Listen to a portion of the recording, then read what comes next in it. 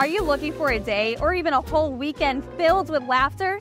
Then you need to take a short trip to Jamestown, New York, home of the National Comedy Center. Here to tell us more is Kate. Kate, tell us, what makes this such a unique experience? Well, thank you so much for having us. The National Comedy Center in Jamestown, New York, as you mentioned, is a quick trip, just 2 hours. It's a great day trip. It's a great weekend trip.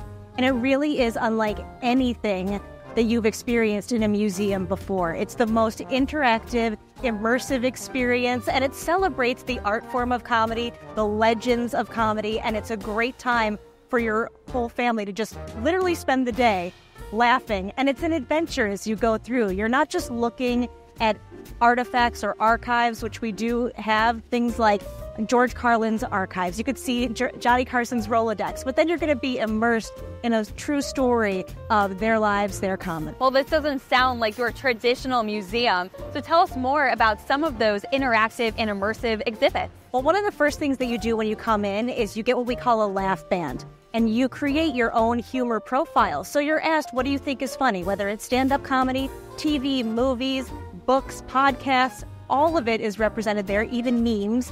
What do you think is funny? So then as you're going through the museum, you can tap into certain exhibits and they come to life, and they're coming to life with things that you're going to find fun and funny. And the cool thing is if all of us are there together, we tap in, it'll say, okay, what is the common denominator with this whole group of people? So it really is tailored to your sense of humor, which when you think about it is great because everybody is different. Everybody thinks different things are funny. The genre of comedy is quite multifaceted. So is this experience kid-friendly too? It absolutely is. And it's so fun to watch older people and younger people all coming together and enjoying comedy together. You'll sometimes see younger people with maybe their grandparents, and the grandparents remember Johnny Carson, and the grandkids might be like, you know, I don't really know this guy, but he's kind of funny, so it's fun to see that experience of all of these people together laughing and giggling because it is universal. And again, that laugh band ties it all together for people. So it sounds like this is an exhibit not just for the kids, but also the kids at heart. Yes. So tell us about some of the experiences for the adults.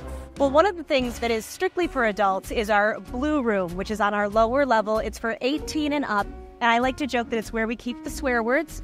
So it's a little spicy, but the thing that's really cool about that is you walk in and you realize that there's these people who really push boundaries in comedy. And when you look at that throughout history, it's more than just the dirty joke kind of thing, but it's this idea of free speech and the idea that a lot of these comedians opened the door to conversations that maybe we weren't having. But when you make it something that's fun and funny and everybody can kind of laugh at it, it's sort of universal, and you really see the impact of that. So it has this serious side, as I like to say, it's a reverence for irreverence, but that's strictly for adults, and it's down on the lower floor. Why is the National Comedy Center in Jamestown, New York? Well, there's a very special reason why that is. Jamestown, New York was the hometown of Lucille Ball, which you're Lucy inspired today. I love that with the polka dots.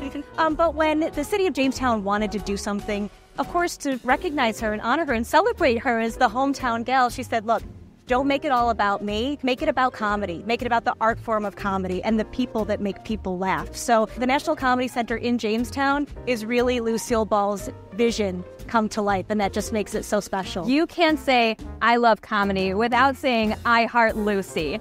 So tell us more about the Lucy Desi Museum. The Lucy Desi Museum is just a couple of blocks away from the National Comedy Center, and this really is the story of Lucille Ball and Desi Arnaz, and it's fascinating to see them as a couple, them as individuals, and how much they changed television. So this really takes you through their story as this first couple of comedy. It's so amazing to imagine that Desilu Studios changed so much in TV. A lot of what we see now in comedy and television started with them. We have shows like Star Trek because of Desilu Studios and because of the mind of Lucille Ball and Desi Arnaz. And so that is also part of the experience when you're in Jamestown. You can also get a ticket that is both experiences in one.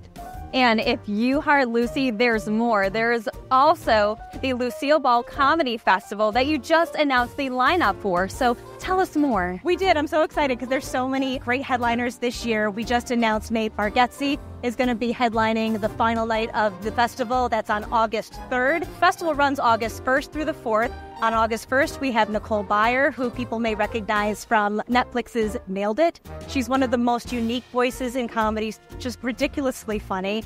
And then we have the roast master general himself, Jeff Ross, who's also coming as well. And then in addition to that, we have 20 more comedians as part of our comedy late night shows. And that's really awesome because you get to see the people who are touring in clubs right now. They're the rising stars. They're on late night TV.